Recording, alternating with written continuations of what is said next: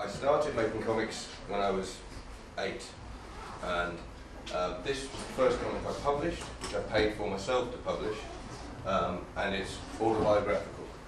I was 20 when I did this. The story runs here, and all of this is just the feeling in the background. So this boy is haunted by the thoughts of his parents at home who hate each other. I included this because here and in a lot of Europe, skinheads are quite feared. They're seen as, quite dark, quite demonic.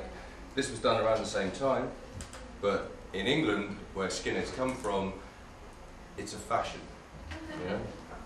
There are some associations with National Front, but it's a way of dressing and it's a way of listening to music, and we see them as quite funny.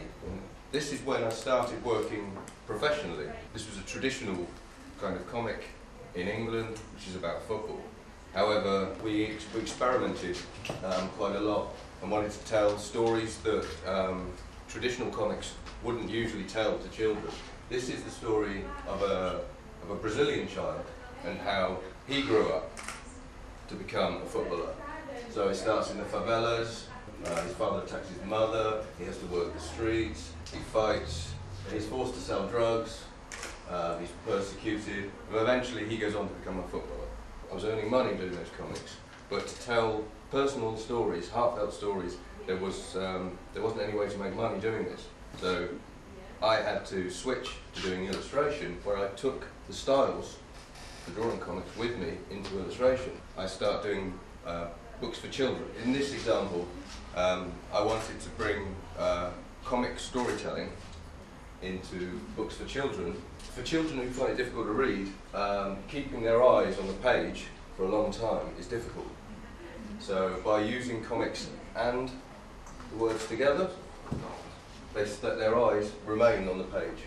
I earned a living as an illustrator, but in my time, I began making my own comics, telling my stories in.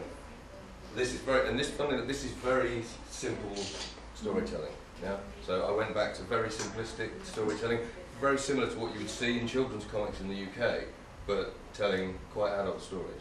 This is a mirror for a child I knew who was an Indian child. He was the only Indian child in town, and his way of dealing with being the only one was he's very small, but was to always carry himself as if he was the greatest. This is from the same project that I'm working in my spare time. This is about a girl who's neglected by her mother. The mind of the little girl is completely switched off from her mother's life, and her mother's life is completely switched off from the little girl's life, even though they're on the same sofa. Where I started working professionally again in comics. First of all, I had to take work that wasn't quite what I wanted to do, so therefore I had to experiment. So again, this is, I don't know if you've heard of Doctor Who. It's science fiction, but I wanted to play with the form. So the script I received said that the root system in this jungle had come alive and taken over and was surrounding everybody. So I used the root system to create the panels. So everybody is trapped by the root system. It's something that's very common. It's common to comic artists to do, because we don't make comics for money. We make it because we have to, because we love comics. So what we do is, if we can't make enough comics during the day when we're working, at night we make comics and give them away. This was me finally coming back to where I started and doing, this is my stories, how I want to do them. Can you read the title? I don't know if you can read it. It's How I Built My Father. It's a commonly held misconception that children are created by parents. In fact, the reverse is true. Parents are created by children. This continues the picture of his life with his father. We switch from his childhood to his late teens.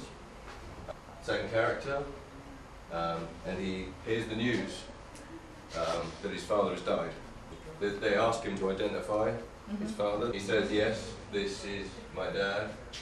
I should know. I built him. I'm the one who put him together, but I have no idea how to take him apart.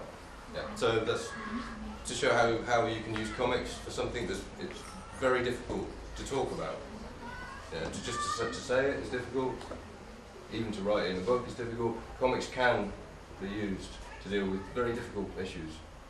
The other story that I did in this style was The Torturer's Garden. This story is about in my life where I was bullied, tortured, physically tortured, and also at home there was physical abuse, and how when I reached my teens I became like that for a while, and I realised that it was through art that I could get out all that aggression without hurting anyone else. This is Don Quixote. This is an adaptation, and it's what I'm working on at the moment. The first book of it is out, the second book will be out next year. This was the opportunity for me to do what I do in the evening with my work, yeah? Experimenting for money during the day. Now, Anya tells me there is not a lot of adaptation of classical literature. Not at all. And why? Can I ask why do you think that is? Читать больше любили, потому что когда была культура. В Советском Союзе считалось не очень правильным создавать адаптацию для детей, потому что дети должны уметь читать вообще. So this problem comes from the perception of the comics of the children. You know, if you take a book and you turn it into a comic, it becomes a childish thing. Да, у нас, потому что, к сожалению, опять же, нет культуры восприятия комикса, и она только формируется. So obviously, you know, well, hopefully, that's going to show that you know there are things that comics can do that literature can't. Therefore, comics can not only distill the literature, but can hopefully add something to the enjoyment. I don't know. Has anyone read Don Quixote? А кто его читал, Дон Кихота? Сначала до конца. That's pretty good. Most times I ask, everyone says, I started it and got this far. Yeah. You found it funny? Ну как, весело было? Веселая история. Who else was it? Did they laugh? It was supposed to be funny at the time. In Spain, it was as popular as I don't know what it'd be equivalent in Russia, but in UK, well, whatever's the most popular entertainment in Russia. So therefore, I saw my job and the job of comics to make people see just how funny this book is, how great the characters are, and how sad the characters are, and how profound some of the stories within it are. It's a difficult book to approach because it was written 400 years ago. It was written in Spanish. We're not Spanish, any of us. So whatever we're receiving has already been adapted. So what we're looking for is the true spirit of the book. And so therefore I look at myself as a reader first, and then as a writer. If as a reader I feel I've got the true spirit of the book, then hopefully as a writer I can convey that to my readership. This is what the book is really like. Yeah.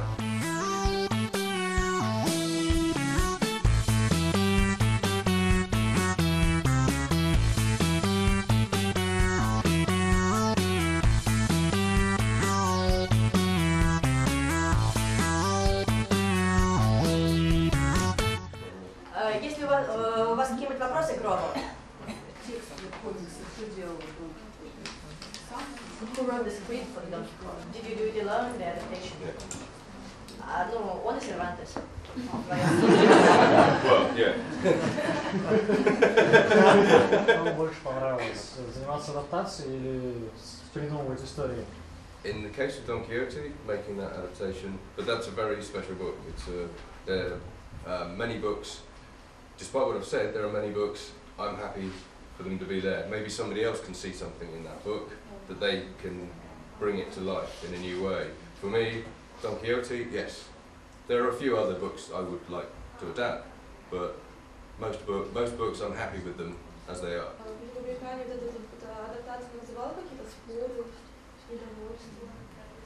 It's only just come out.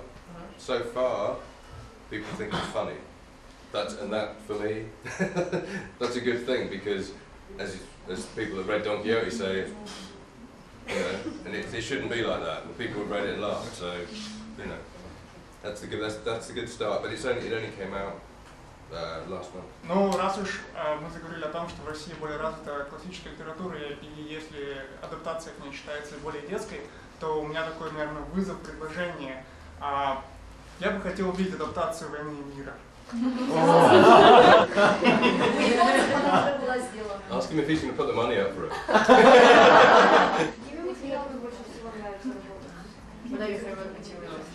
Don Quixote was all just drawn in an ordinary pencil on just ordinary paper.